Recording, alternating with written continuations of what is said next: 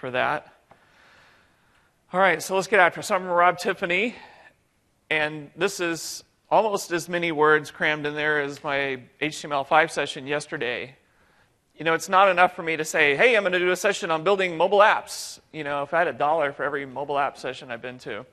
And enterprise mobile apps, a lot of people think, well, it's probably the same thing as consumer apps. And it is-ish, some overlap.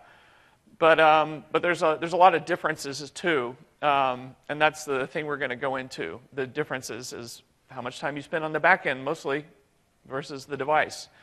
So this is me. I work at Microsoft. I do mobile strategy. I probably do way more stuff on tablets these days than phone, just in my day job.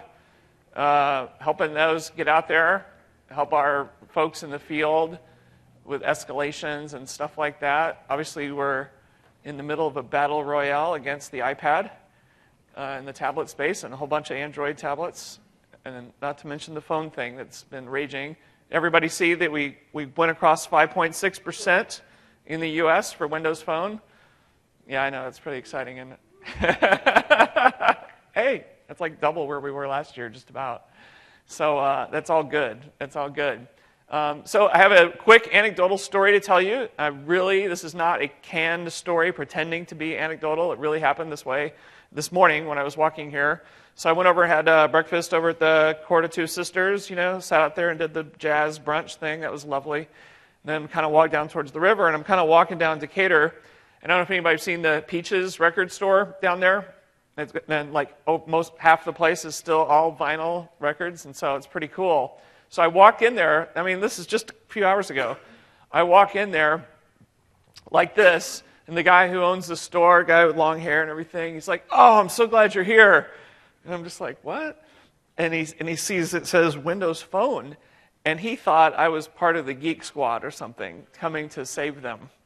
So I actually, in addition to looking at some vinyl records, I spent about 20 minutes helping them with their Windows 8 machine. Turns out there was a lot of extra crapware on their machine that they bought, and some different people decided to install it. And it's kind of weird how things work when you have like 3 different antivirus things running all at the same time and extra firewalls, and they were wondering, why is everything just acting slow and freaky? So, yeah. Anyway, so I got a free bottle of water out of that deal. And I showed off my Windows Phone.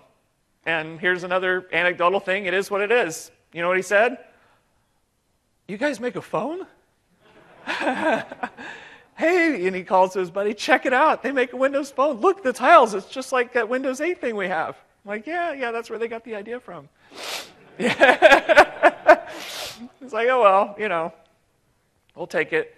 All right, how do I get this countdown timer started? Do I start it here, or do you start it? Oh, there it goes. It's magic, because I know we'll go for like 4 hours or something.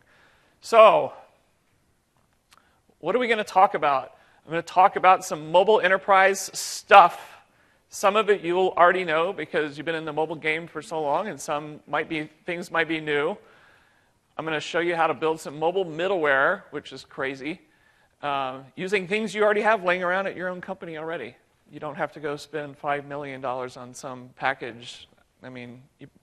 So just to give you some background, years ago, I started being the guy. When I was working in MED, mobile embedded devices, I would talk to Gartner every year about this magic quadrant thing called Multi-Channel Access Gateway, or MAG. And it was about a class of systems, mobile development, back-end systems.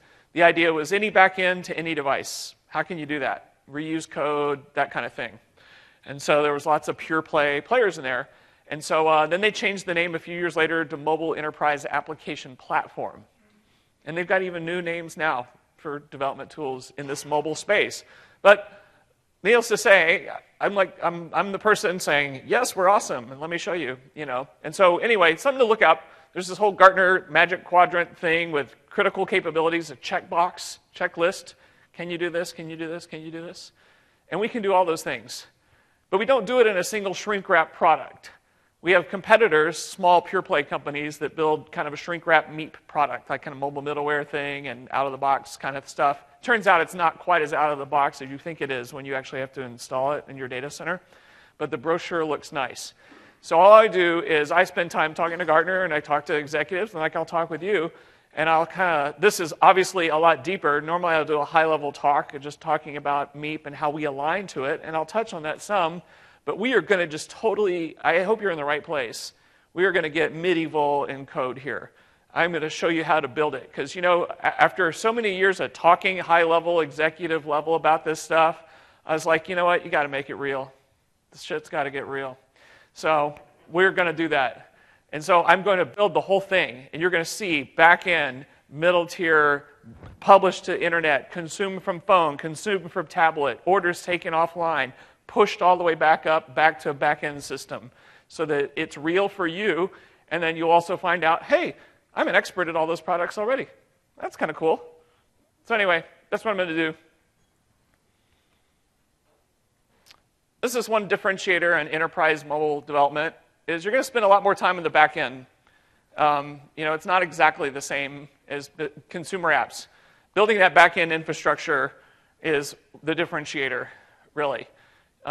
You'll find the smallest amount of time you spend will probably be on your mobile app. I might be wrong. You might build a whole ton of logic and everything, and I could be completely wrong.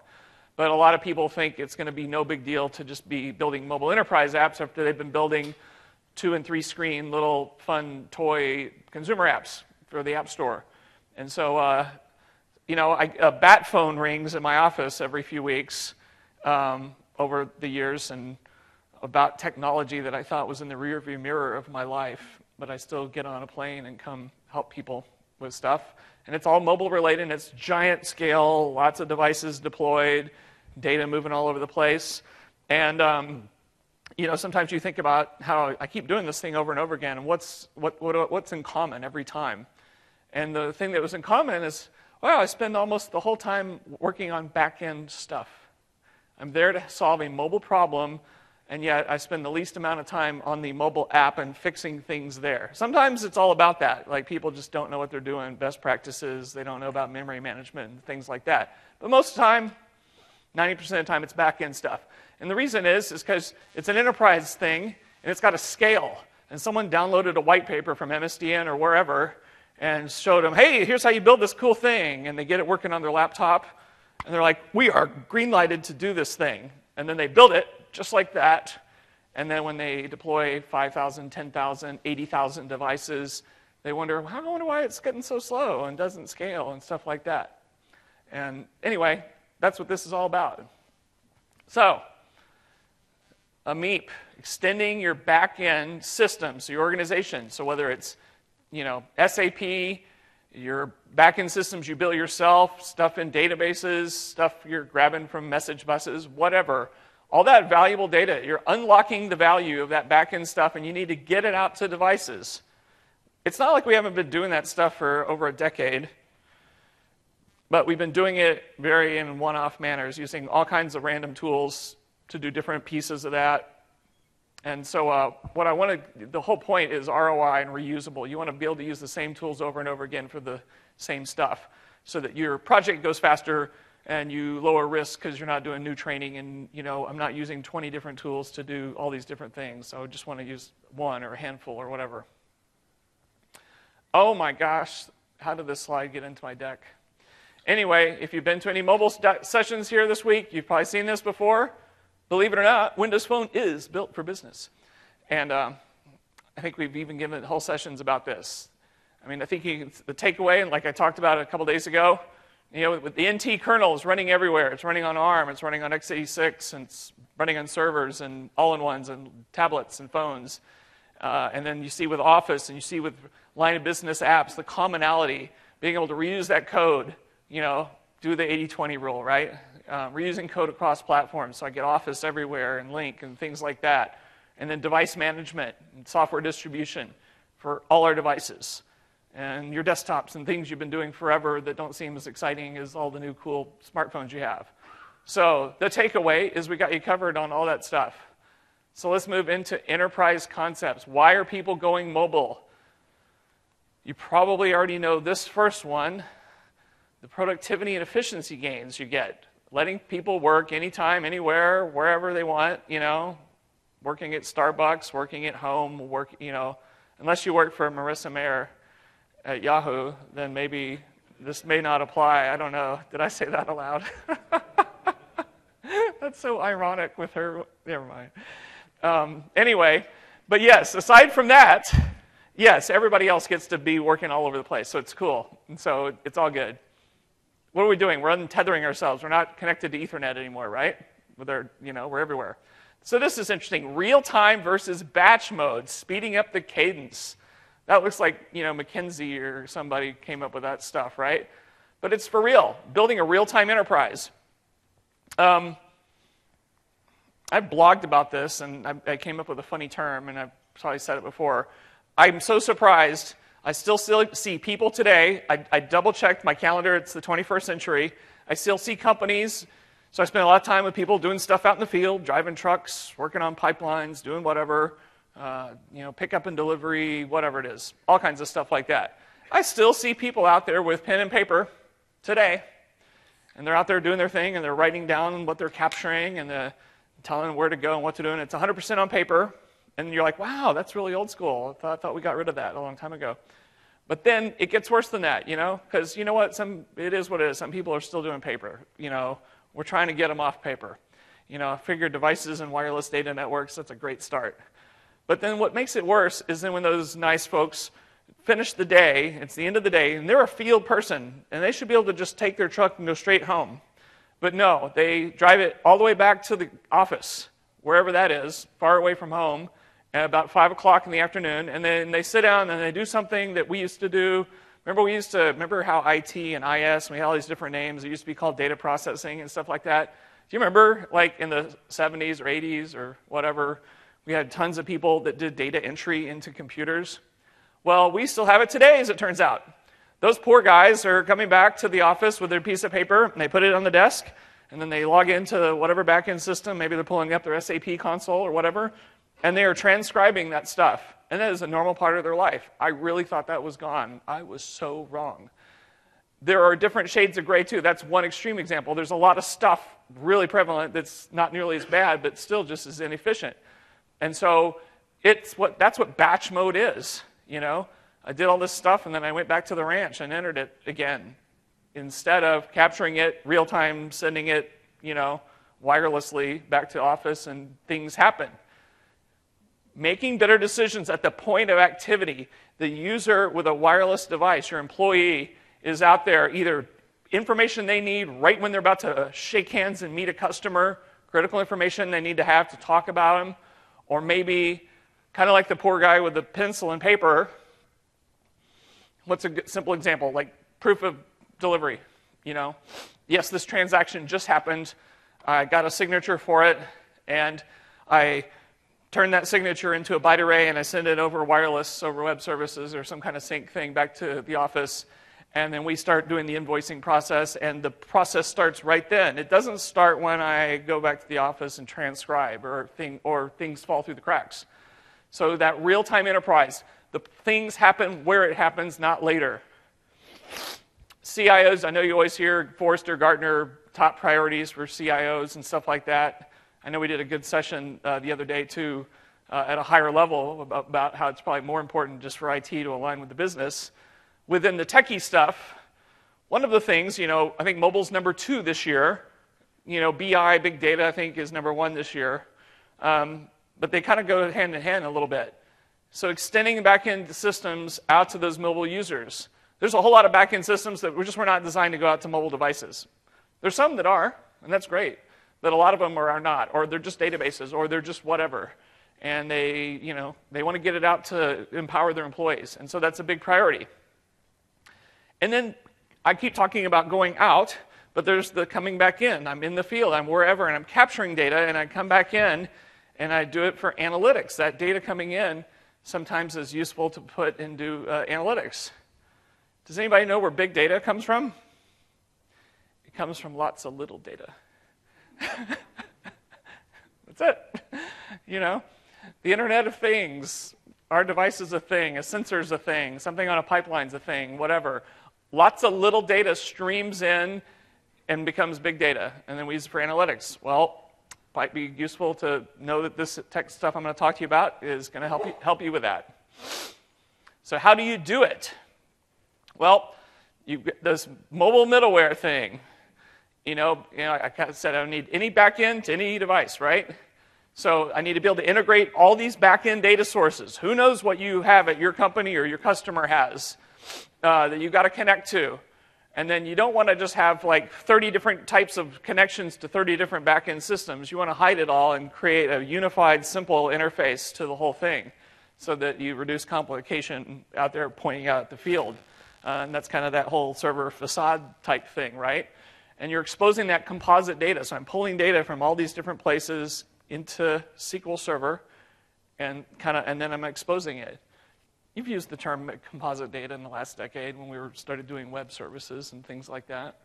And then you got to make sure those services are consumable by any device. I'd like for them to be consumed by Windows Phone or tablet, but I know they're going to be consumed elsewhere too. The multi-channel access gateway. That's just kind of the thing that publishes. The word multi-channel means it works with anything. I didn't create a proprietary wire protocol that only works between this server and this device. I have something that works with everybody. That kind of thing.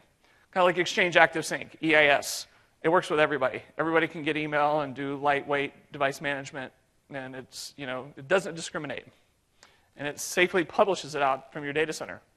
And then you have development tools and again, I want to use the same development tool to write the code for my app.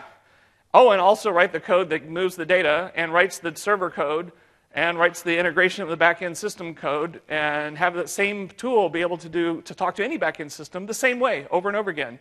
And everything. I don't want to have to get 30 tools to figure out all this. And I don't want to have to write special code each time I talk to another backend system. There's no efficiency to be gained there. And then, of course, you have your devices that are running native apps or browsers, and they need to be able to consume that data, take it offline, perform transactions offline. We can't count on the wireless always being there ubiquitously. Did I make that word up?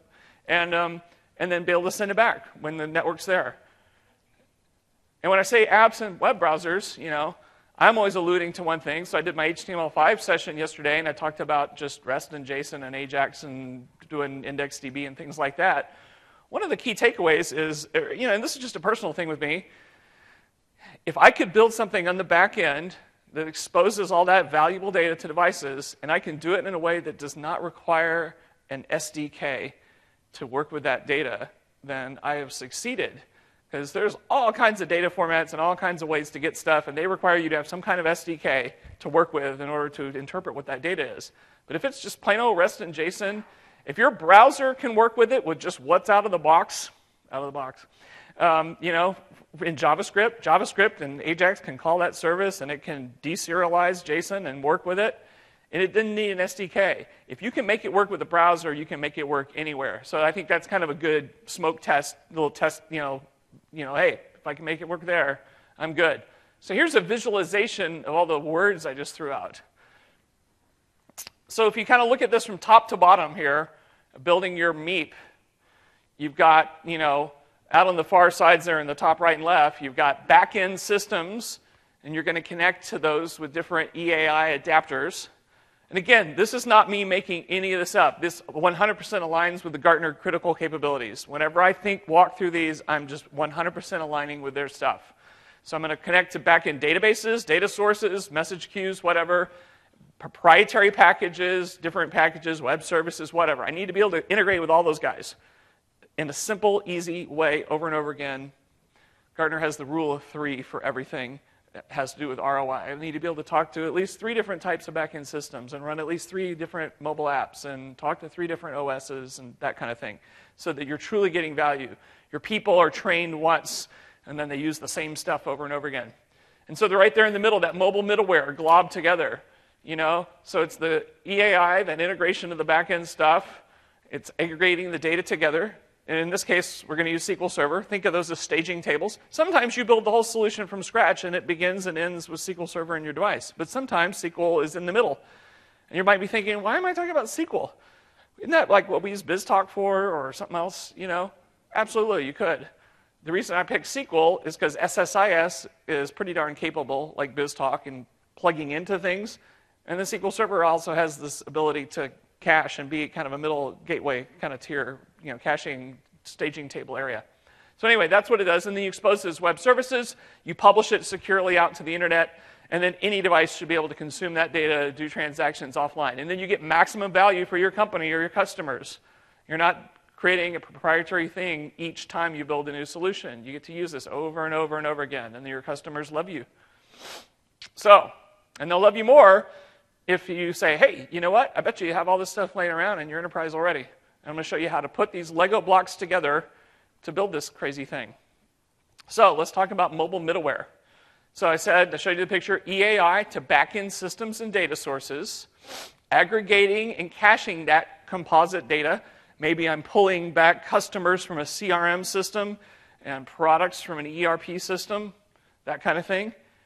And so caching them in a staging table. I don't necessarily mean caching them like in-memory caching like you're thinking, but we're going to do that too. And then you create business entities, business objects that model, that look like those tables that are going to go out and on the device, because the device is going to work with the same data offline, like offline databases or things like that. And so you have business entities that are going to model what that looks like, and then you're going to build RESTful web services to expose those business entities to mobile clients. And so, one thing I know for sure, REST and JSON seems to work with the browser and every device on the planet, so I'm going with it. And it's also wireless friendly because it's lighter weight. It's infinitely lighter weight than SOAP and XML, for instance, right? We spent the last decade, the whole SOA revolution, and we all built web services in front of all of our back-end stuff. Okay, bunch of people, it turns out they didn't do that, actually. I thought they did.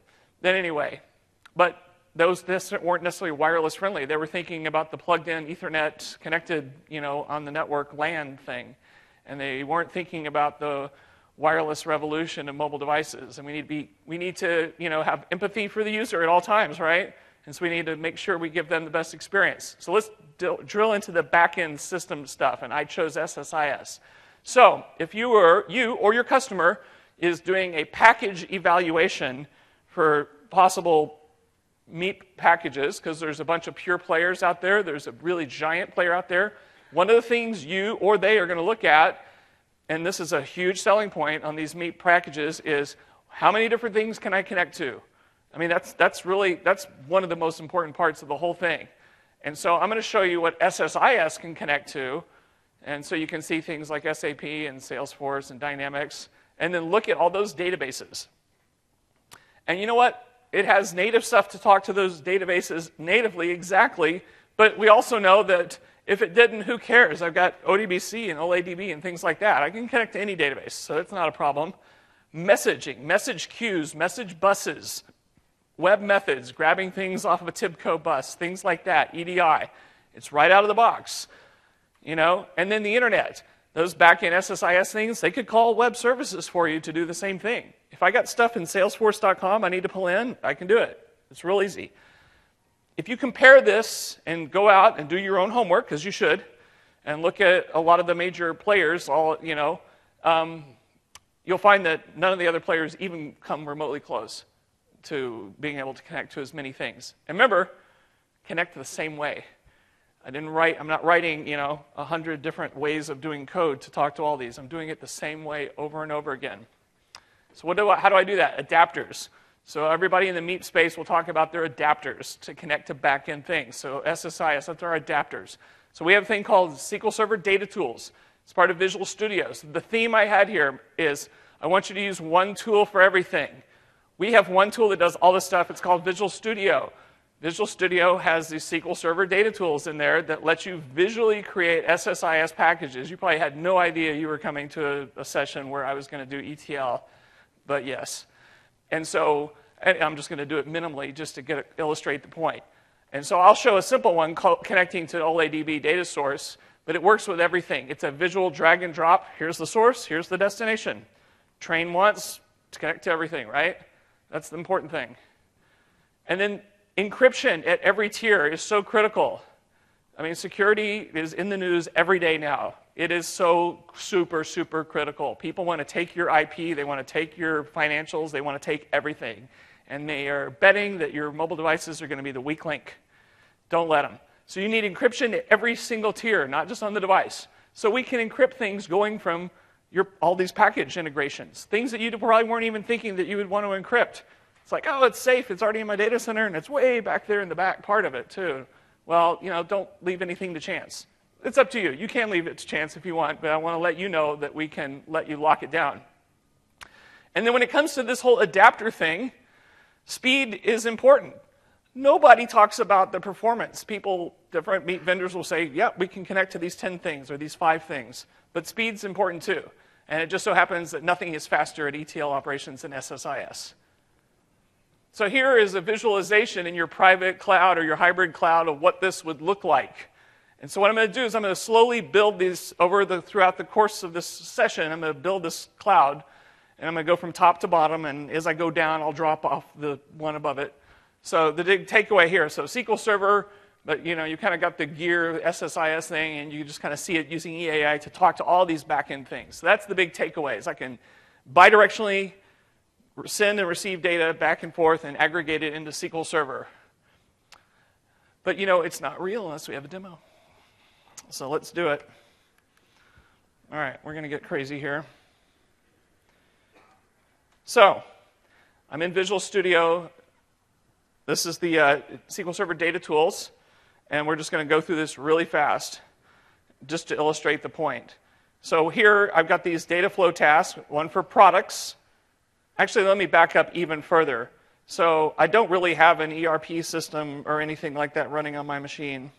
So I have 3 Access databases pretending to be, because I have so many different instances of everything running at the same time, it would be difficult. So here, what I'm going to do is, pretending to be my back-end system is my ERP system with the different products here. You can see different types of fruit hanging out here. And then, the CRM thing is not wanting to show on the screen. And then I have the orders. And the orders is going to be empty now, but you're going to create the order offline on the device and send it back in, because that's what you do. So now the next thing is I've got my tasks here. But before I show you that, I still have to prove to you that there's nothing up my sleeve. So let's look at so I took those three back-end systems, I'm going to aggregate them into a customer table, orders, and products. And it's important that you see that there's, absolutely nothing in these tables. And you don't really need to see the design view. So, no orders, no products, no nothing. All right, so let's just quickly run this. So products data flow task, this is what it looks like. Can you visually drag and drop this? I point to my data source. In this case, it's the products table in an Access database.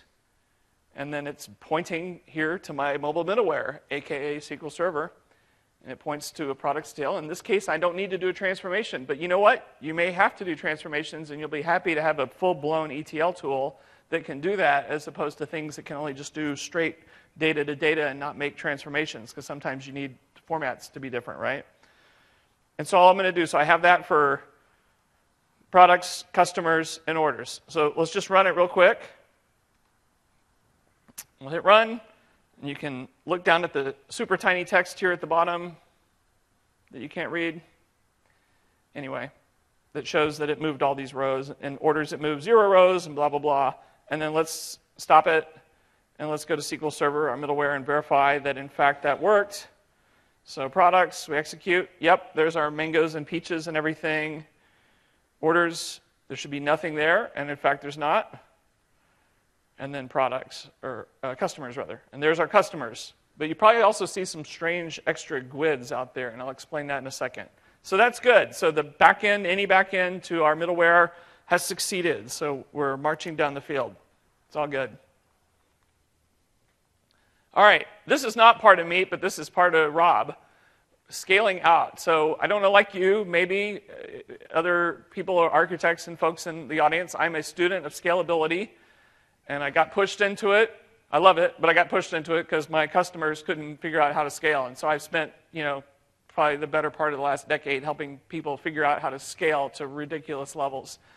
So, and I did a lot of stuff with replication over the years, because we had this easy-to-use SQL C that could replicate with SQL Server, and it made it really easy for people to build mobile solutions on Windows Mobile, for instance, or on our tablets. And you can do it today. You could even do it with something like this. Anyway, but there's another usage of replication. If you do like I do. If you go and watch YouTube videos of architects from Facebook or eBay and Google and stuff, and you can learn, because everybody wants to share information, which is great, and they have videos. Let me show you how we scaled out Facebook. Wouldn't it be great if you knew how to do that? I mean, you may never have to build anything that takes care of 1 billion people, but if you knew the concepts behind it, and then you found out, because this guy Rob told me that, oh my gosh, all that stuff's built into my Microsoft stuff, I could do the same thing, that's crazy talk. But we have it. You know, obviously we're not going to have 1 billion people hitting one database, right? Now, a lot of people use NoSQL databases, and some people are using, you know, Oracle, us, they use MySQL, stuff like that. So what did Facebook do? They used the built-in replication in MySQL to replicate out shards of data, different tables, different parts of tables, out to different nodes, because we can't have everybody hit. Even the best database on the planet, whoever makes it, can only take so much, right? Certainly can't handle 1 billion. So, but I could do a shared nothing architecture where I horizontally partition the data out, and I can make it happen that way, right? Because remember, scaling out's not just about load-balanced web servers. That will only take you so far. It's part of the equation, no doubt about it, but scaling out the data is also part about it. Well, guess what?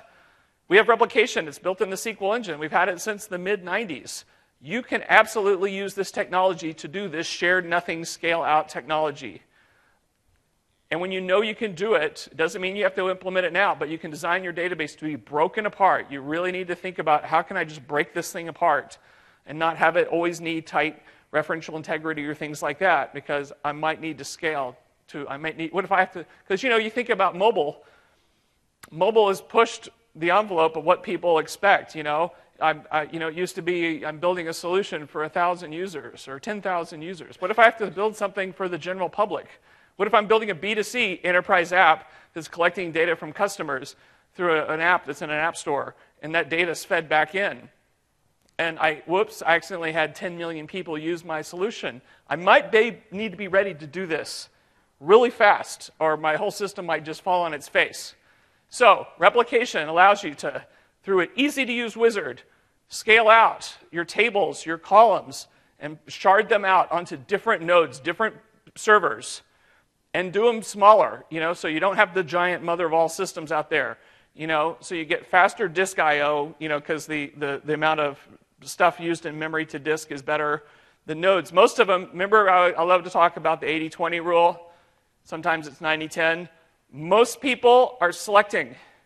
When you go do a Bing or a Google search, you're selecting, you're getting things. Most people get.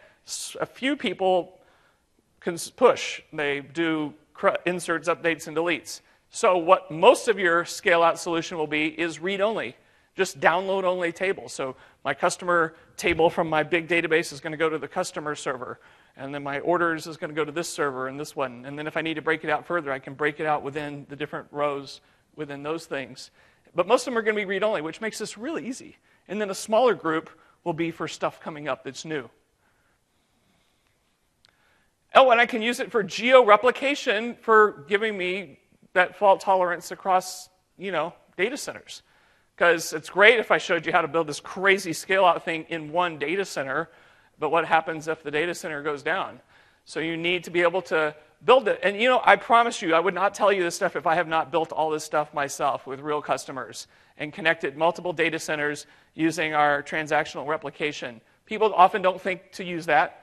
They are thinking of other, you know, other technologies, other clustering, other ways to do, you know, failover DR stuff. This actually gives you active-active.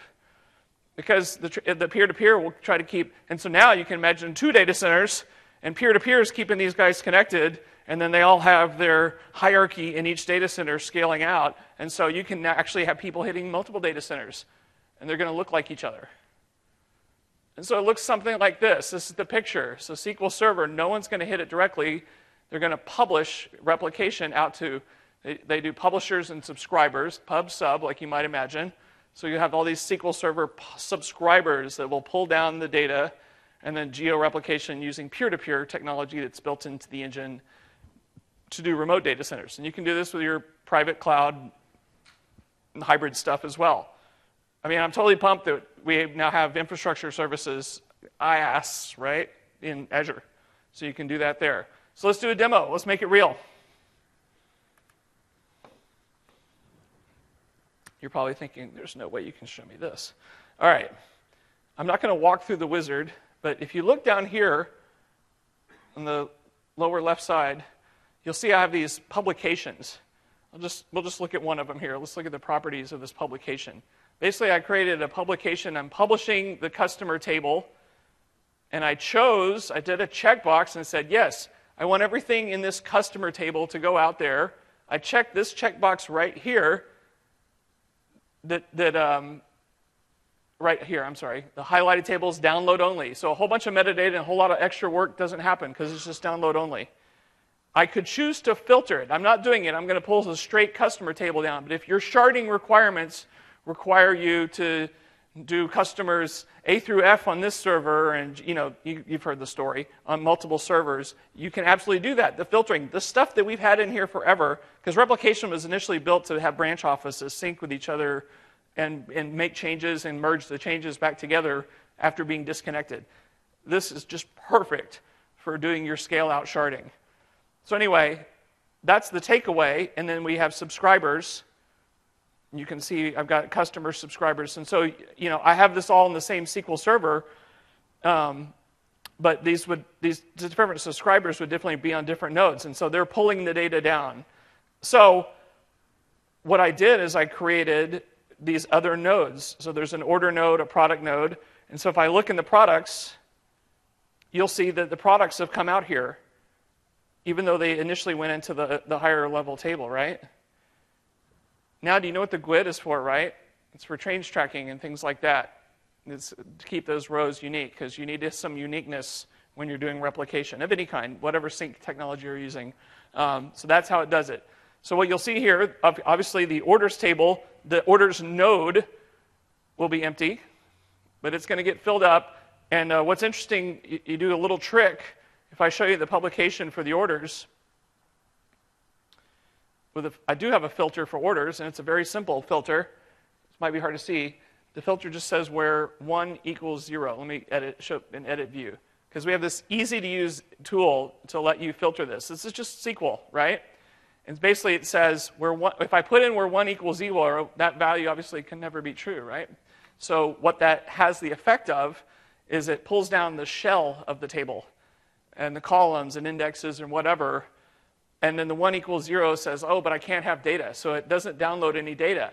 And it does exactly what you want it to do, because an order is something new I capture on the device and I upload, and I want it off my device, but when it goes to the order shard, I don't want it to hang around there forever. As soon as it gets there, the replication engine will pull it off there and take it back up to the top.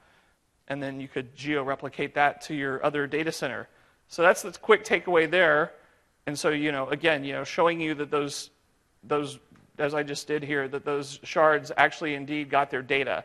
And so the scaling out, it's really that simple. And I blogged about it. Go to robtiffany.com. I walk through step by step actually how to do all that stuff, all the wizards and all the things you need to follow through. So what's the next thing? So we've done our shared nothing architecture. Now we've got to get the data out to devices. So web services, multi-channel transport. Transport's got to work with anything. Can't be a proprietary wire protocol. And same with the data format. So REST, everybody works with REST these days. And JSON has supplanted XML as the kind of universal way of serializing data. You should also turn on compression on your server.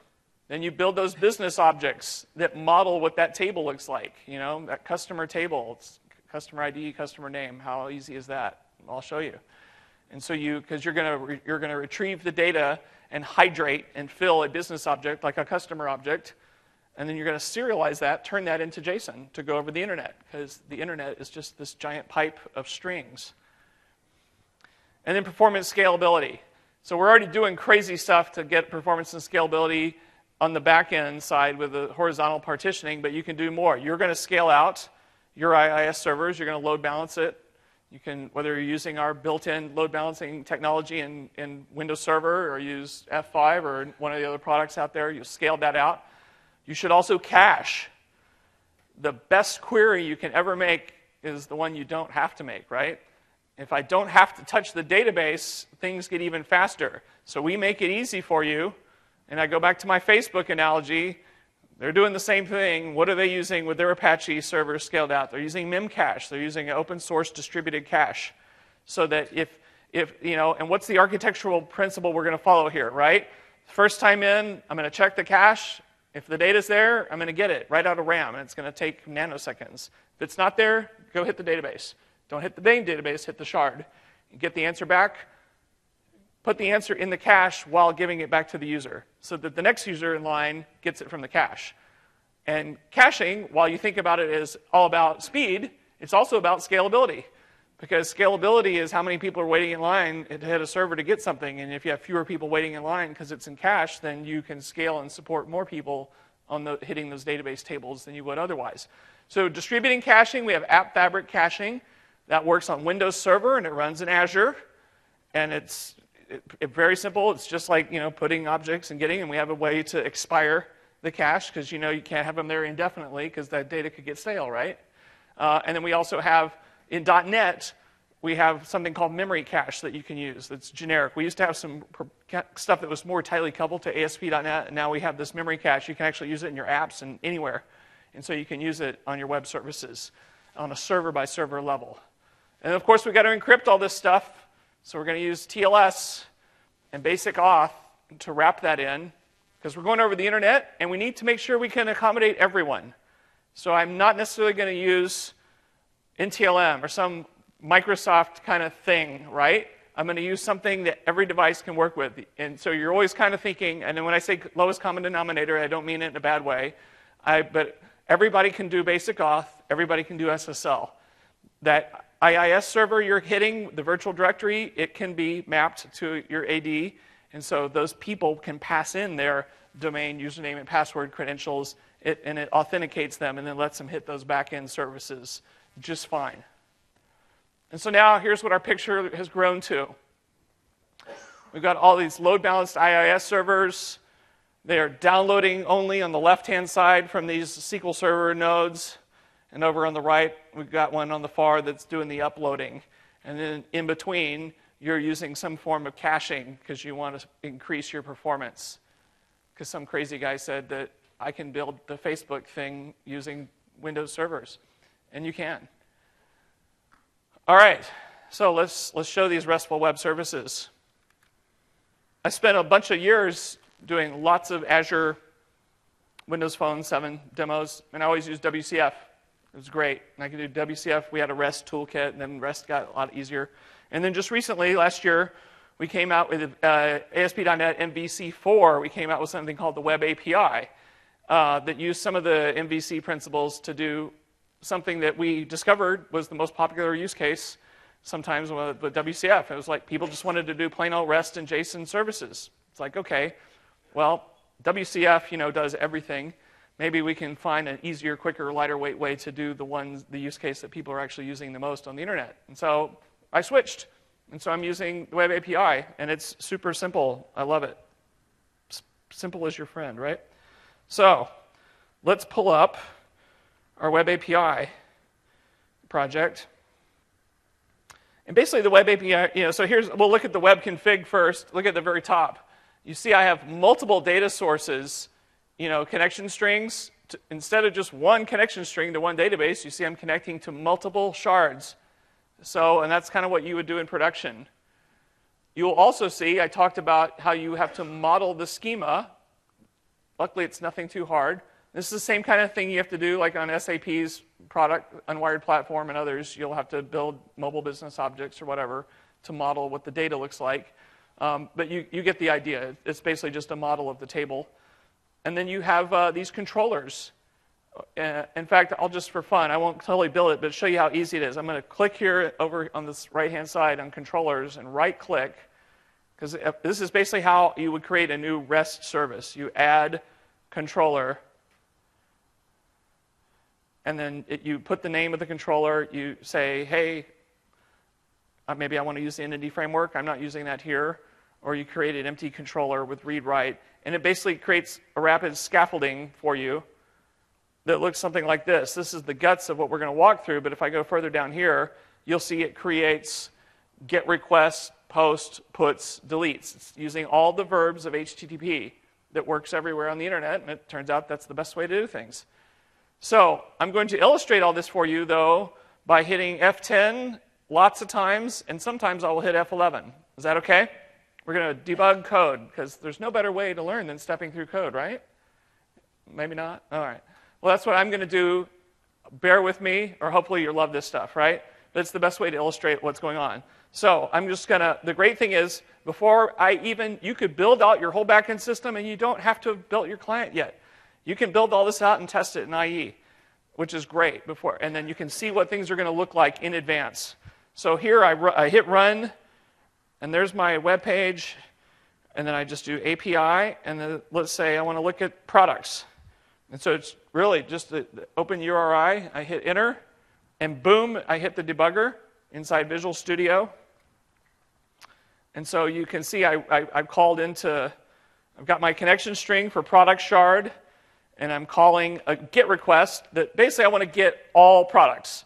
And so I'm going to return a product model. But this stuff just automatically serializes JSON for me. And so as I go here, this is a very recognizable SQL Server connection string, creating a command, the most simple select statement on the planet. And then I'm just going to execute the reader. I'm going to verify that there's rows in there. Whew, there is. And then once that's good, only then will I create a product object. And then I'm going to create a list, a generic list to hold those. So, when we think of object to database, this product object is a row in your table, right? And the list is the table. And so then we're going to iterate through this. So I'm going to create a new product row. And then I'm going to do my fun ADO.NET stuff and convert it. And then just to verify that it's real, we have to do tooltips in the demo too, right? Because, and look, there it is. There's Mango, and it's product ID number 1. I'll just go through a couple here. And you can see that the product list is also building. And so these are all our products being built and filled in there. And then let's just run it, because you get the idea. Pretty simple stuff. And so at the bottom here, we get our result in JSON. It's probably hard to see here, but that says 317 bytes. And let me up the font on here. But that's the JSON return value of what we're getting. And so all the product IDs and everything. So it comes back in that way. That's the lightest weight, short of doing a proprietary binary serialization that would tie you to a particular platform. This is the lightest way to do it there is. I used to do demos years ago where I showed like 4 or 5 different ways to pull back the same data. And I did the SOAP and XML. Remember data sets? I did data sets. I've done OData, and OData has gotten slimmer lately, and Andy Wigley's going to talk about that tomorrow, but the OData used to be just giant. And I would show how the same amount of data could, in some cases, be, getting close to a meg, and then I would whittle it down to the rest in JSON, and now it's just a few hundred bytes, and people are like, wow, that's magic, I didn't realize. It's important. It's part of UX. It's part of the user experience. If I send it to you in a lightweight format, it's going to get to you faster, and you'll be happier. You push the button, the data comes back faster because you did it this way instead of the big, giant, bloated way, right? So that's all good. And so that's the quick demo of how you do the REST JSON services. So, and how you can test it. And so you can build them out, fully test them. You can use IE, you can use Fiddler, and totally ensure that you're getting what you expect to get. All right, this part doesn't have a demo, but it's just going to talk quickly about how do you get that stuff out of your data center out to the internet. A lot of people ask that question, especially when we're doing so much cloud stuff lately. Cloud, it just kind of works, and you don't. But data center, it's like, how do I get it out? Do I need a VPN? What do I do? So and if you've been to some of my sessions before, it's just the same way you're doing Exchange today. You have Exchange Server. Most of you just run Exchange Server.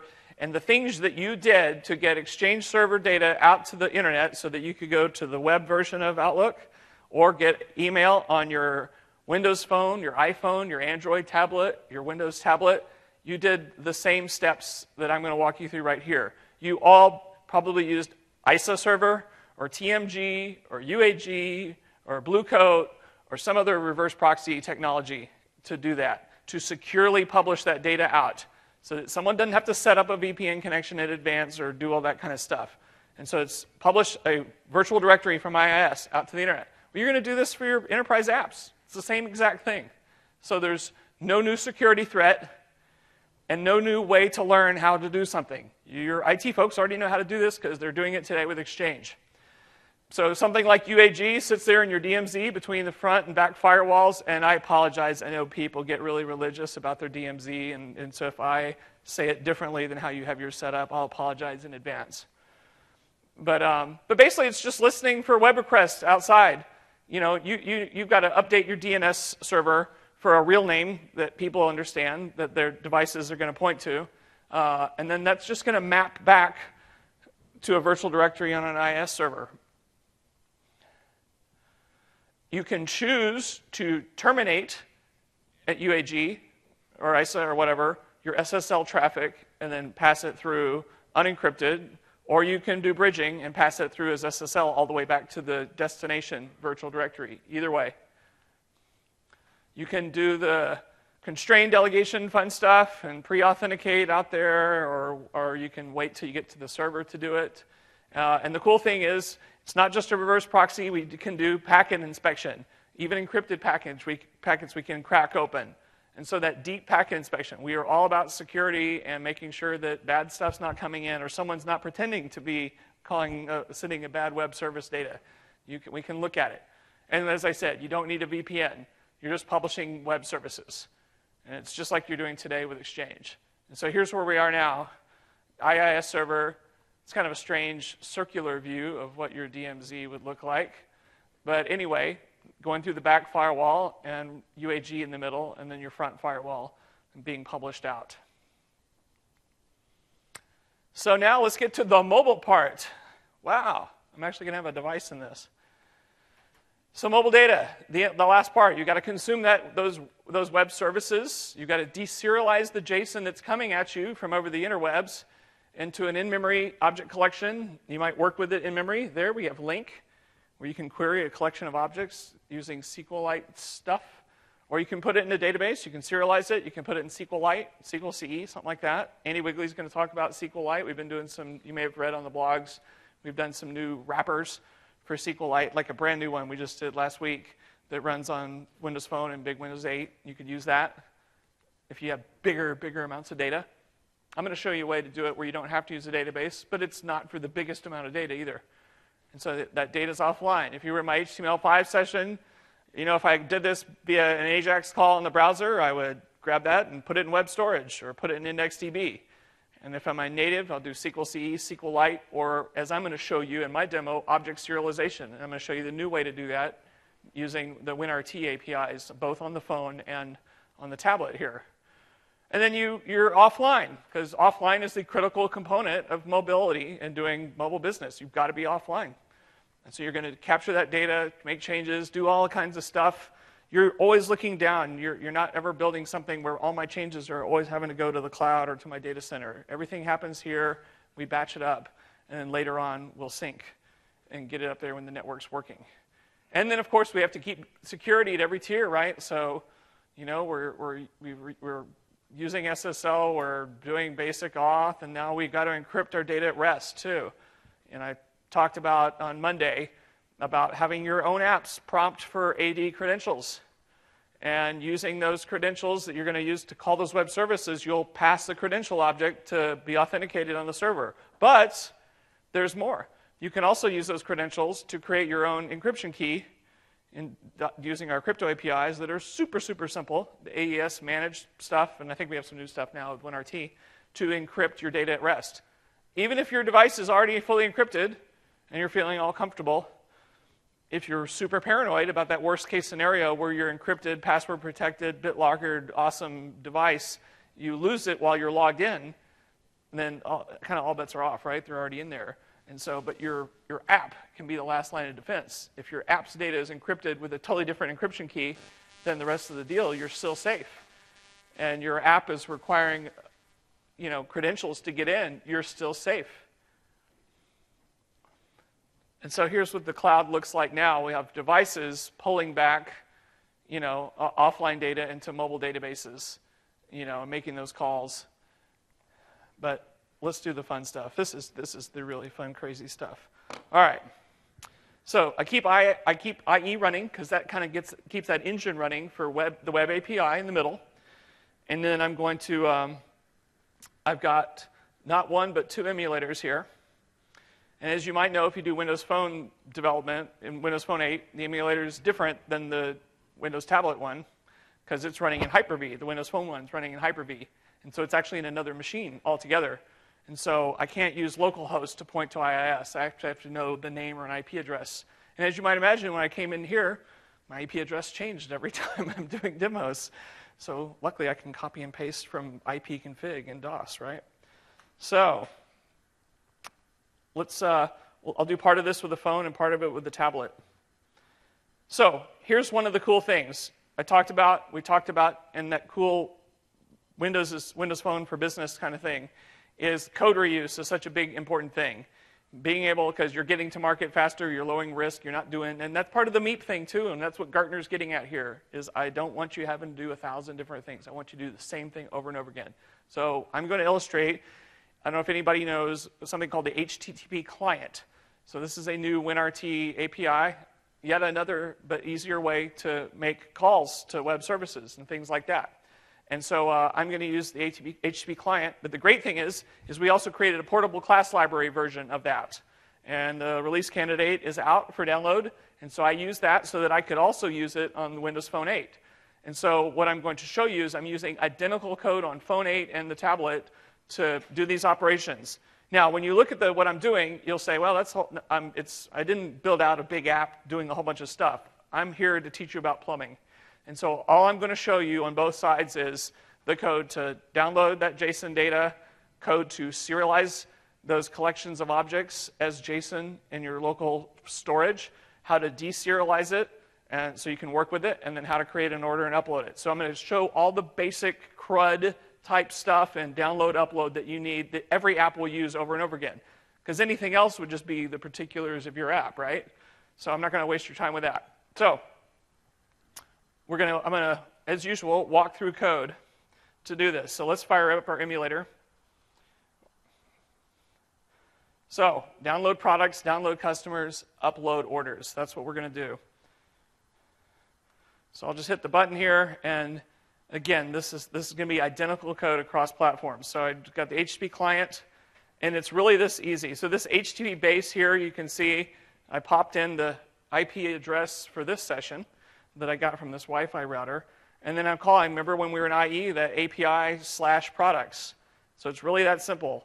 And I call it, and then boom, I just switched to my other instance of Visual Studio. So now I'm on my server Visual Studio. And so you can see me doing that stuff, but you've seen this before. So I'm not going to waste your time iterating through that. So let's just say continue. And now, boom, we got the data back. So we're back in Visual Studio on the phone. We have an HTTP client, this new thing called response is success code. So I don't waste a lot of times if things blew up, if I couldn't find the server or something like that. And so since it worked out, and then again, you're going to just use the same bullet code here to deserialize data. So I use the data contract JSON serializer, and I kind of pass in the type of, and remember our model where we've got a product object, and we have customer object are the only ones, and we're going to have a generic list of them. So we get that in there.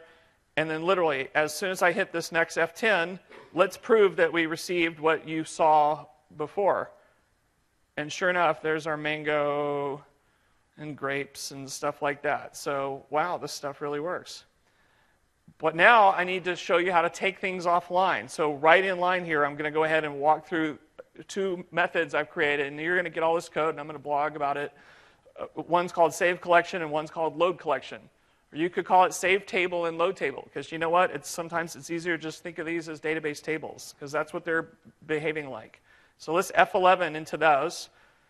And so I'm just going to pass in this collection and the name of the file. So I want to save it as, so remember back when we used to do databases like DBase and Paradox and all the ones where you had a file for each table?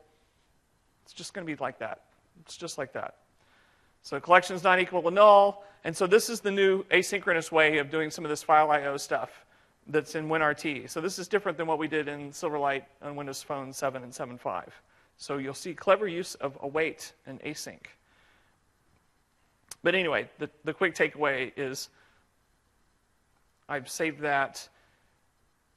And then the next thing I'm going to do is I'm going to show you how to deserialize that and pull it out of there.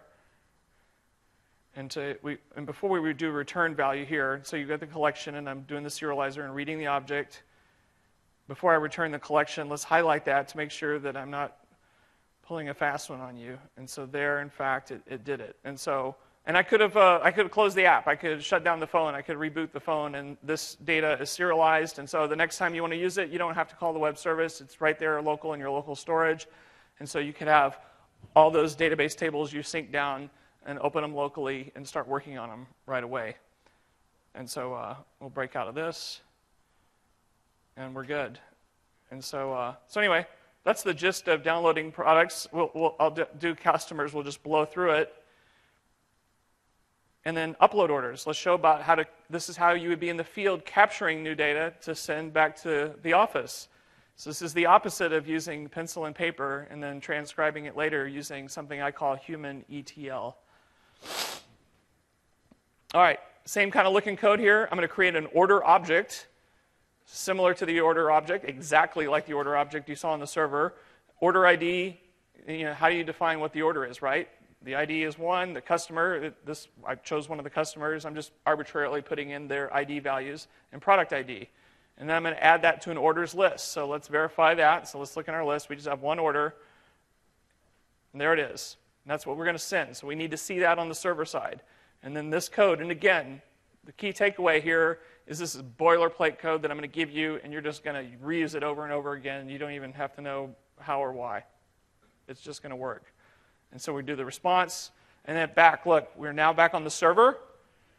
Let's highlight, because we post, here's what I passed in. Let's highlight value and look at the tooltips. Yes, there's our order ID, customer ID, so that, in fact, made it. And then I'm just doing a simple insert on SQL Server. Hit execute query. If everything works, we're good. And then we check to make sure that it was a success on the response, and it was. And we're done. Now let's quickly run, because we're the show me state here, aren't we? So we gotta prove that all this is actually working. So let me go to the order shard and see if it's still there. It might have already moved up. There it is. So on the order shard, it's out at that tier. So this could be one of your zillions of servers out there because you've been so successful. And then, is replication working? Is it going to upload that to the top level orders table? Let's take a look at that. And it hasn't done it yet. That's fine. Usually it's like a 1-minute lag. It doesn't want to do it perpetually. And so I can either sit here and keep hitting execute. There it is. So it made it. So now let's quickly go and prove to you that this also works exactly the same with the tablet, because I want you to be tablet developers too. I hear tablets are a big thing. I don't know. So I'll go ahead and shut down the phone from running, and let's go to the tablet project. And I'm not going to bore you to tears here because, wow, the code's exactly the same. So let's run the tablet simulator for your Windows Store app. Download products, yada, yada, yeah, looks pretty much the same. Yeah, it's calling the web server side, so that's working. This is all real. This is really real. All right, success code, good. Serializing the data using the exact same thing. All this code works. Products are offline. There's your count. There they are. So this is all good. Now we need to grab our customers because we need obviously both of those together to get those primary keys in order to create an order. Let's create an order just like we did on the phone. This time we're going to use different IDs for those, but you'll use something real in the real world, or you might use GUIDs. And then now we just jumped over to the other instance of Visual Studio. We're going to do the insert there. We got back here, test order, we have a success. So that's done. Let's quickly take a look at the sharded order table. Where is that? Is it this one? All right, now you saw the previous order now has already been taken away, because remember I told you that 1 = 0 filter to make things just upload? So now you're just seeing the most recent one, and pretty soon it'll disappear off your shard, so you're going to keep the amount of data in that really low, which is going to be great because you want that for performance. And then the top level orders table, I'll execute that, and in a second here, it's going to show up. So let me shut down the tablet, and we're almost done because we're basically doing a big round trip here. So as you might imagine, part of the value, okay, there's our other orders. So now our other orders are come in, and so what's the last part? Because this is a true MEAP solution, because we're not just all Microsoft people, we have to talk to different backends, so we need to make sure that we can get it to the backend data. So now we go back to our visual drag and drop. Here's our order data flow task. I'm going to run this. I get my green checkbox that makes me feel really good. And then let's go to my Access mainframe, and I'm just going to hit this, and there are my 2 orders. And so we made it all the way to the back-end system. This is a pretty crazy demo. There's a lot of moving parts there. But it's important to illustrate every step of the deal to make this MEAP thing real for you, and also so you can see that you can use just the Microsoft technology you already have in your enterprise to make this happen. And so here's where we are at the end. So I showed it to you in text and talking. I showed you this in code, and then here's the picture that you can show your boss or your customer or your CIO. Check it out. This is pretty awesome. I remember when I first built this, I just only had this picture, and luckily some smart person I work with said, you might want to just gradually build that together. This might be a little crazy all at once. But yeah, so that's what you end up with. And of course, then you could build, obviously this is still logical, you could then build your physical architecture diagrams of that. All right, I'm going to leave it there. I see the picture, cameras going up. That's cool. That's all good. So that's it, actually. This is it. We built it. We walked through it. We made it real. Oh, I see a camera. Go ahead. And yes, don't worry. The video is going to be on Channel 9. The slides are going to be out there. I'm going to get you the code. I'm going to keep blogging. I've blogged about this process deeply in great detail, the whole MEAP thing generically, where you can just have that business conversation. I've blogged about the back-end systems to the middle tier. I've blogged about how to actually step through building that shard scale-out thing in case you need it. And I'm at the point now where I'll build out the rest of it. So hopefully the takeaway is you learned all this fun stuff. You saw it, you heard it. And so you've got the blueprint. You have the building blocks, hopefully, in your enterprise already. And again, I talk to customers all the time, and they want this thing. They need this is the use case. They go, at some level, they're like, don't bore me with all these details. I just need to get data from all these back-end systems out to my devices so I can empower my field. Just, can you do that for me? And all kinds of people, we're all out here to make money, and there's all kinds of vendors, and more power to everybody. But all I'm trying to say is that you might find out that you already own the stuff you need to build it rather than having to buy a proprietary solution potentially. So now I think the most important thing is the phone, right? It's like, finally, he's done. I want to get my phone. So did we need to collect, or have we collected all the surveys? Or need to collect them? Okay, that's cool. So someone's going to start rapidly collecting them. Or bring him, or just, yes, yeah, pass him down that. Or it could be like a Who concert where everybody tramples, And